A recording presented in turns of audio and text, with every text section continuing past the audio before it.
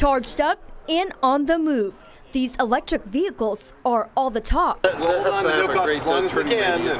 A topic bringing dozens of electric enthusiasts together. Buy electric. Buy electric. You won't regret it. Dennis Matthias says he invested in his 2015 Tesla Model S for many reasons. But this is called the frunk. It's a front trunk. Saving space, time, and money. No gas needed. The vehicle runs on about 7,000 of these batteries. Those provide the 85 kilowatt hours of storage that we need to have in order to get 270 miles range. From sports cars to vans, owners proudly showing their cars and answering questions. If you drive one of them, you're pretty convinced it's the future. Array of folks up here today. The display and forum a part of National Drive Electric Week.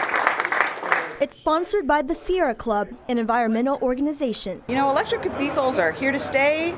They are perfectly fine for use here in our climate.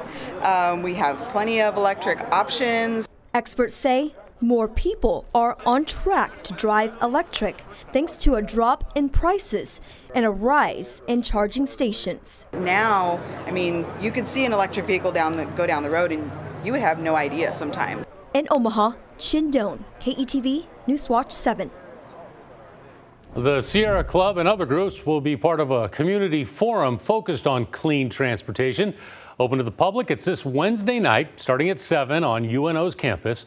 Get more information on this story on the KETV mobile app.